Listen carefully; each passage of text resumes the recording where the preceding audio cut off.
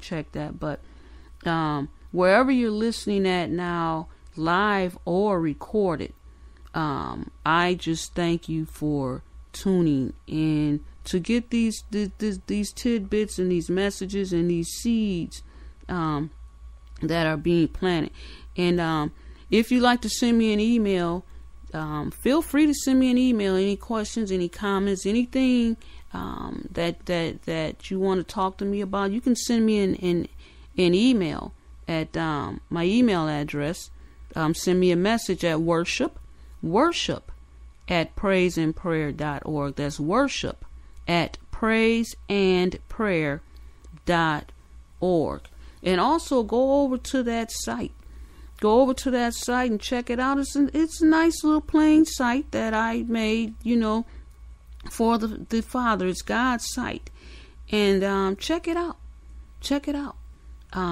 As I created the site and everything, put a little header, John 3:16 up there, for God so loved the world, he gave his only begotten son. And it's a nice, clean site. There you can submit a prayer request, pray along with me, listen to some lovely Christian music there. I have a player embedded, and also there's a daily word there that appears every day, a new daily scripture. You can go there, bookmark the site, and there's a daily scripture that comes. So come back often, and also there you can receive Jesus Christ into your heart, admit that he is the Son of the Father, and that he did give his life for us so that we have a chance at eternal life, that our sins are forgiven. And if you pray along the salvation prayer there, say it out loud, speak it and believe it in your heart. Thank you, welcome you, just planting seeds again. Also, there's a free gift, a PDF download book there that I have, that you can have on your computer, your cell phone, whatever device you have. And the book is there for you free to receive as a gift from me, thanking you for receiving your salvation. And it's a book about just living in different ways to live, and different a lot of information in there. Just go ahead and check that out if you decide to receive your salvation there at that's www.praiseandprayer.org. That's www.praiseandprayer.org. So go over there and check that out. So it's a lot going on that site. So it's good that you're here, and I'm just here every week. Just speaking a little truth, up to 30 minutes, give or take, or so. So I'm just here to speak the truth and to plant the seeds. That we're in any way that we can. That's what I'm here for, and I welcome you. So you can go on that site and dedicate yourself or rededicate yourself. And if you don't have if you have a place of worship, and you dedicated yourself or rededicated yourself there, that's fine, just as long as you say it and mean it in your heart wherever you have dedicated or rededicated yourself. But that site there is open for you to do that. So I just thank you for tuning in. I really appreciate you all. And if you don't have a place of worship, I just seek out a place of worship. Pray to the Father to show you a place where you should go and grow into His Word. And also, You can listen every Tuesday on the church service over the phone, prayer line, Pastor Addison Adamu and his wife Tawana. That's Addison Adamu, Adamu. You're free to get on the church service over the phone, prayer line. Prayer line, yeah. He does pray for everyone, not individually, but as a whole.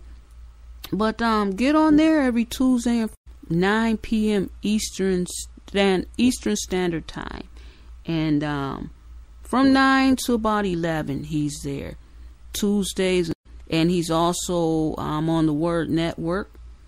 I think he's making some change. He's on the Word Network and Impact Network as of now. So get on there, and you can get on his website and check out the times and the phone number and everything, and get the information about the prayer service, the church service over the phone every Tuesday and Friday. But you're welcome to do that also. He's also on Facebook also. So check that out. If you have a place of worship, or if you don't, it's also always good to get in contact with other ministries, just to reach out. And I know that I've received many blessings and many miracles through his ministry, and it's just a blessing. It's just a blessing to feel that the Holy Spirit has no boundaries. So you can get healing over TV through his words, or whoever's anointed. You can get healing right there through the phone, church service over the phone. It has happened to me. I'm a living witness. And Holy Spirit has no boundaries. So, just throwing that out there. So I just thank you. And what I want to read now is the book of Titus, chapter 2. I'm going to read a couple of verses there, and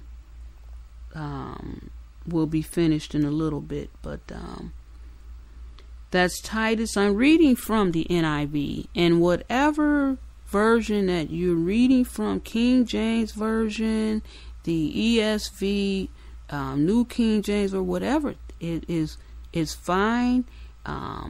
It's all the same. The wording may be different, but the Bible is the same. But I am reading now from the NIV, and you can turn to Titus chapter 2. I'm starting from verse 11. Just a couple verses here, and that's chapter 11.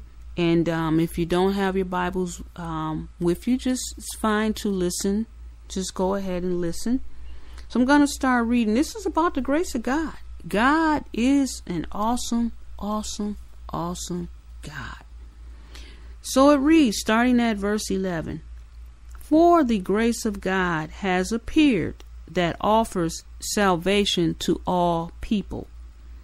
It teaches us to say no to ungodliness and worldly passions, and to live self-controlled, upright, and godly lives in this present age, while we wait for the blessed hope, the appearing of the glory of our great God and Savior, Jesus Christ, who gave himself for us to redeem us from all wickedness, and to purify for himself a people that are his very own, eager to do what is good.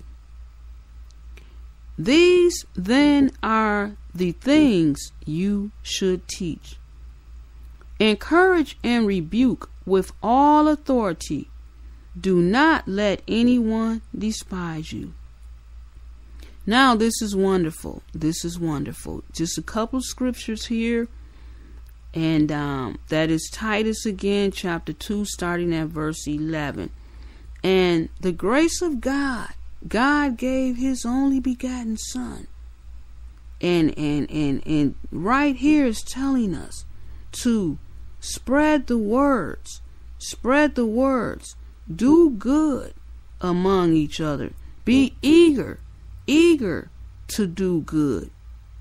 Teach people, encourage people, and rebuke yourself. Rebuke doing bad.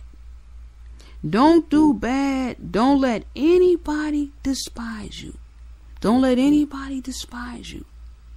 The roots that you have within yourself that you've established, don't let anyone tear those roots down. Don't let anybody bring you down. In the grace of God, without the grace of God, we wouldn't have eternal life. Without the grace of God, eternal life, Jesus would not have came to this earth and obeyed his Father and gave his life for us. And that's what it is, acknowledging and accepting that and believing in your heart and knowing what it is. Without the grace of God, we wouldn't have the Holy Spirit within us. The same Holy Spirit before Jesus went back to heaven, before Jesus, before he died, before he sacrificed his life, he told his disciples that he would be with them always, that he would send a helper to them, a helper that would be with them always. And that was the Holy Spirit. That was the Holy Spirit. The Holy Spirit, Jesus lives inside of all of us. The same Holy Spirit that the disciples had is the same Holy Spirit that lives inside of us. We don't know the power that we have and the goodness that we have. And because of God's grace, we have that Holy Spirit. It is granted. Because of God's grace, we have faith. God, we can't get faith on our own. God has to put faith within us. And then the faith increases as we have that knowledge of God, as we learn more and read more and learn what our Heavenly Father wants and requires of us. We have that faith and that belief. We should have faith and belief just like little children do. When you tell a child something, they believe it. They believe it. They believe mom and dad. They believe. They don't doubt. They believe. Okay, mom. Okay, dad. Okay. They believe. It's just like if take the example I heard one time, if you're out swimming with your children, if father's in the swimming pool and there's a child there, his child, and child's never been in the water, just maybe been waiting a little bit, father waiting the child and waiting the child in the water a little bit, take him in, take him out. But this time, dad wants the child to jump into his arms. Dad's right there. And he's holding his arms out. And he's telling his little child, go ahead, jump. I'll catch you. Go ahead, don't be afraid. I'm here to catch you. Jump into my arms. Little child standing there.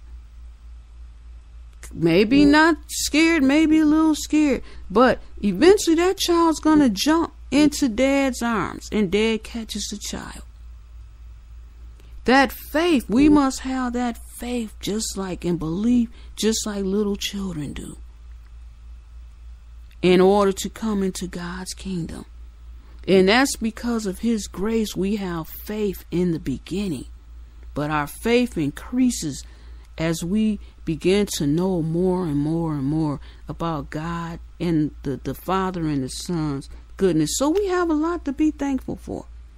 We have a lot to be thankful for. And I want to read something here. Isaiah chapter 1, verse 16 and 17. It says, wash and make yourselves clean. Take your evil deeds out of my sight. Stop doing wrong. Learn to do right. Seek justice. Defend the oppressed. Take up the cause of the fatherless. Plead the case of the widow. So here, we are supposed to just We're not perfect, but stop doing wrong if we know we're doing wrong. Old habits and things we need to just